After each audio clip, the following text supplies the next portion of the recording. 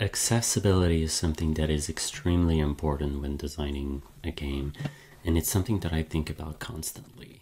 And like whether it is like how easy it is to navigate or to understand the document, understand the rules, or whether it is how easy it is to read the actual text. And one thing I want to talk about today is this latter point. So we've got this image that my collaborator on Stoneburner, Galen, designed for the game, and here I wanted to add a header, and that header is white and it's on a light gray background, which isn't ideal. Like usually, sometimes you can get away with it by making the text big enough, but I always want to make sure that like things are as easy to read as possible. So in this particular use case, what I want to do is add a backdrop.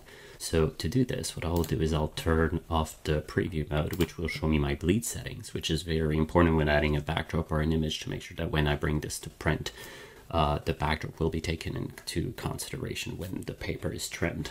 So I will use the rectangle tool on the left here and draw a rectangle from the top left border of the bleed all the way to the bottom, and then drag it over here.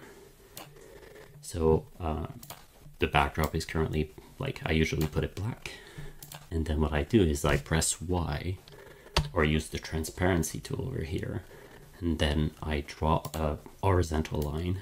You can Alt Shift to make that line, like to force its alignment, and then once I'm satisfied with the backdrop, I just like release it, and then I will press V to go back to my cursor, and then I'll drag this rectangle behind the text.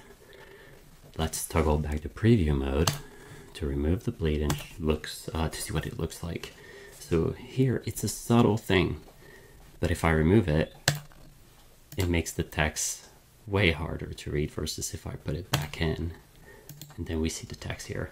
It's, like I said, it's subtle, but it makes a whole difference in terms of how easy it is to read that thing.